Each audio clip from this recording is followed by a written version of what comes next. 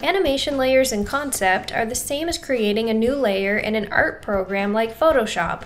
You're adding a new piece of paper on top of your work to add extra details without the risk of ruining any of your work underneath it. Hi, I'm Skitty, and today we're going to go over everything you need to know to get animating with layers.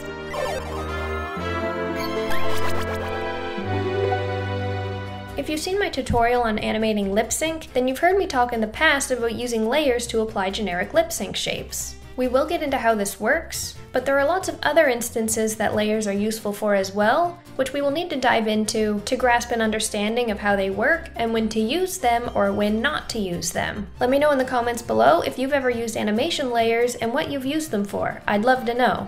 As I said before, animation layers are the same as adding a new layer in a digital art program. You wouldn't want to start coloring your artwork on the layer you drew your line art on because you might ruin or color over the finished lines. In animation, if you had, say, a finished walk cycle, but while your character was walking you needed to add a head turn, you wouldn't want to animate that on the same layer as the cycle, because you might ruin your existing keys. Adding that head turn on a layer is considered a non-destructive workflow, because it can be manipulated separately and deleted at any time without ruining the rest of your animation. So let's take this walk cycle example and add a head turn on a layer. On the bottom right of Maya, where we have our display layers, click the Anim tab next to it to bring up the animation layer view. When you first bring it up, it will appear to be empty, but Maya is lying to you, or I guess more accurately, Maya is withholding information from you that it deems unimportant in an attempt to not overwhelm you. Everything you animate when you're not using layers is still technically being added to a layer. This layer is just hidden and it's called base animation. In order for this secret base to become visible, all we have to do is create another layer on top of it to deem that information as important. When we want to create a new layer, click on the Layers tab here to bring up our main Layers menu. Now we have two options. We can click Create Empty Layer, meaning nothing we manipulate will be added to that layer. It will instead keep updating on the base layer. Alternatively, we can create a layer from Selected. Don't get confused here though. It doesn't add characters to the layer. It specifically only adds what you have selected. If you create a layer with the neck control selected,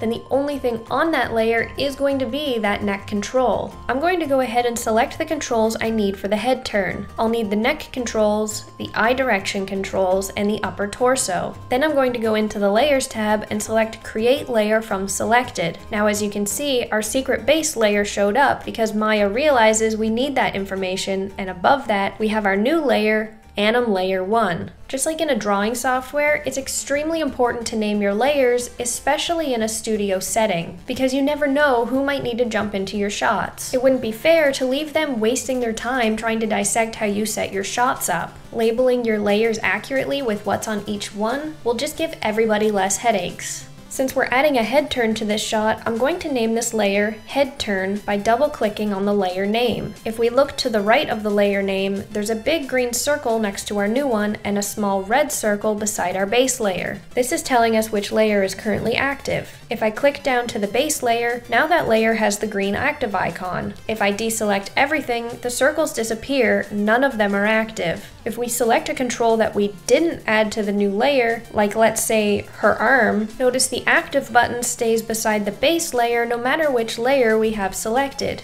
That's to show you that, hey, you may have the head turn layer selected, but you're still adding to the base animation layer. It's a good way to find out what's on what layer and where any new information is going to go. Also notice that when we select a controller that has been added to a layer, the transforms have this bluish green color next to them, but the controls without layer inputs don't. If we went the Create Empty Layer route, we would need a way to add objects to this layer, right? Just select the things you want to add, go back to the Layers tab, and select Add Selected Objects. If you only want certain transforms to be editable on the new layer, hit the option box beside it, select the things you want, and hit Apply and Close. So let's get to making that head turn. Make sure you're on the head turn layer, and I like to lock my other layers just to make extra sure nothing can end up there accidentally. Even though our head turn controls have keys on the base layer, we have a nice clean timeline to work with on the new layer. So let's pick where the head turn is going to start and set a key. Then move down the timeline to where the transition will end and pose out the turn. Remember, you can always add more more controls to the layer if you decide you want to use them by going to the Layers menu.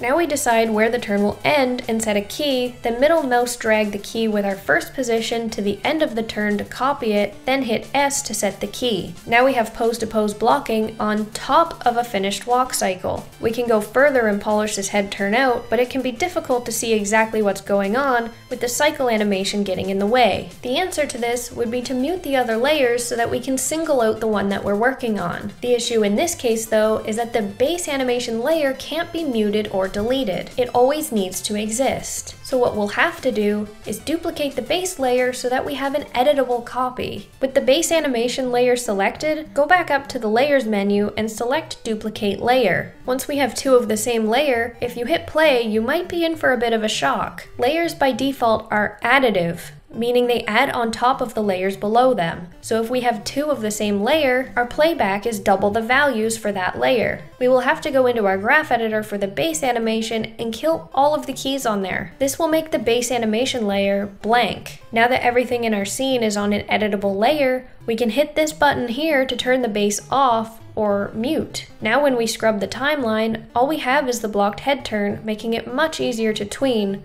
which I'll do right now. While I'm doing this, let's talk a bit about duplicating layers.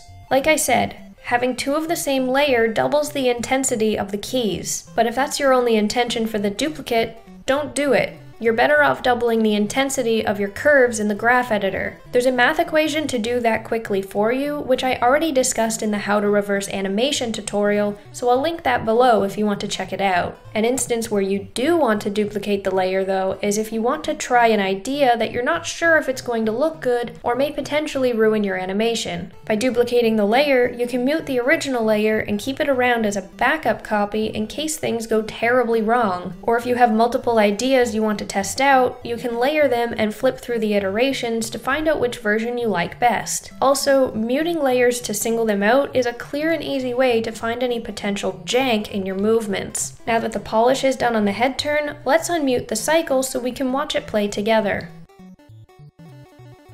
We still get to utilize the generic cycle, but break it up enough to flow and feel natural. But what if after playing them together, you decide the head turn is too big, you only want it to go half as far, but you already perfected your keys? This is where the weight slider under the list of layers comes in. It works like a blending slider. Since this head turn layer is adding on top of our base animation layer, at a weight of 1, the head turn layer is adding 100% of its key value on top of the base layer. As we shift the slider down, it will start to ease the keys off. Setting the weight to 0.5, it will only add half the value of the keys or go 50% the distance. We're about to get a little complicated for a minute, but the weight of your layers is also a keyable attribute. This is great if you need to break up a cycle, like stop and start it again. With the weight set wherever you want, hit this K button to the right of the slider to key it. If we go ahead and select something that is a part of the layer and open the graph editor, it will have an attribute with the layer name. This is where your layer keys go, and we can tweak them like any other keys. We also have these two buttons above the list of layers, which sets a key with the weight on 0 and sets a key with the weight on 1. Even though the example we used is for a walk cycle, these aren't the only types of cycles layers are useful for. If you have a character that's swimming underwater or floating in the air, you can make an ambient swim or hover cycle and paste it on a layer above your main animation.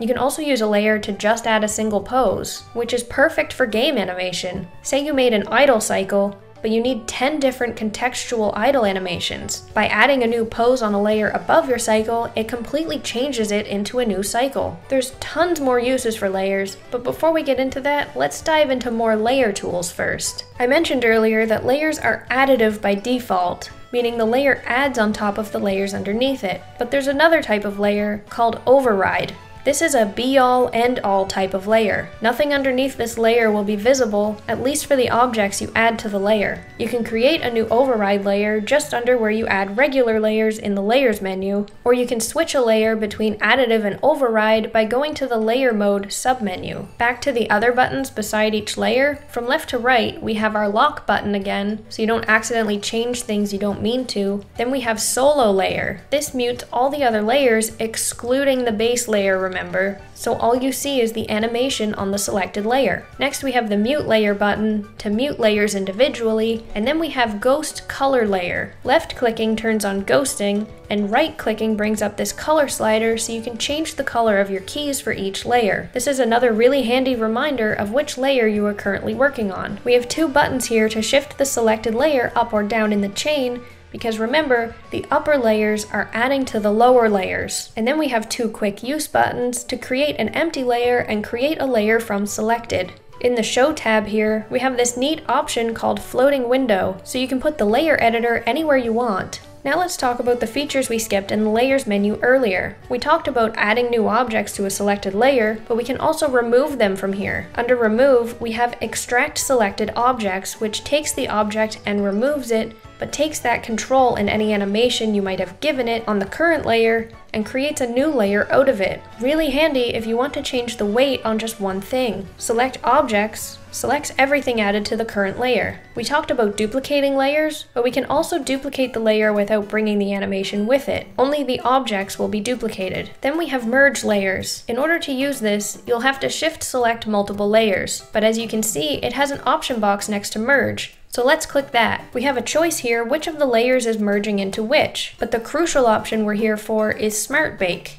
If this isn't selected when we merge our layers, it will bake all of our keys. This means that every single frame will have a key on it. Not very useful if we need to change anything, right? By hitting the checkbox next to Smart Bake, it will only put keys on the necessary frames. Extract non-layered animation for selected or all objects extracts animation from the base layer and creates a new layer out of it. Select All selects all of your layers. Select Branch selects all of the child layers to your selected layer, which we'll talk more about soon. Select Layer Node selects the node, useful for having it appear in your graph editor. Export Layer saves the layer as its own Maya file, which can also be done with a branch. Next is Membership, which brings up a relationship editor so we know what is part of which layers. Then we have Attribute Editor, which brings up our familiar attribute editor for the currently selected layer. Next we can delete or empty the layer, or clean up by deleting any empty layers. Lastly, we have Package into Assets, which makes it easier to see your layer connections if you need to view them in the hypergraph. As many tools as that menu has, there's still a few tools left before we get back into talking about when you should even use layers. Earlier, I mentioned child layers. You've probably guessed it, but yes, layers can be parented. All you have to do to parent a layer is middle mouse drag the child onto the parent. It's the same to unparent, just middle mouse drag the child off. A parent layer can have as many children as you want. The weight of the child layer will be affected by the parent layer, and if you mute the parent, all of its children become mute. Now let's talk about a few more instances when you may or may not want to use animation layers. If you want to try something experimental, use a layer. If it's too crazy, you can always dial back the weight or scrap it. If you're at your job and a director gives you a note that sounds questionable or like maybe he or she is experimenting, use a layer. Directors do experiment and change their minds, and you're the one who's going to have to waste your time for it. That's just how it goes. Use a layer if you plan on using generic lip sync shapes. It's so much easier to finesse when you can just blend your existing shapes into the facial expressions that should already be present in your blocking. And don't use a layer if you don't need to. I know I probably just filled your head with tons of ideas and possibilities, but you also have to learn to be conservative with them. 1 or 2 layers here and there, cool, but as you keep adding more and more, Maya's gonna start liking you less and less, until your scenes become barely usable because Maya can't handle your decisions anymore. So just have fun, but be nice to Maya. Leave a comment below if there's something you didn't understand, like and subscribe if you learned something. Links to socials are in the description, and remember to always use a reference.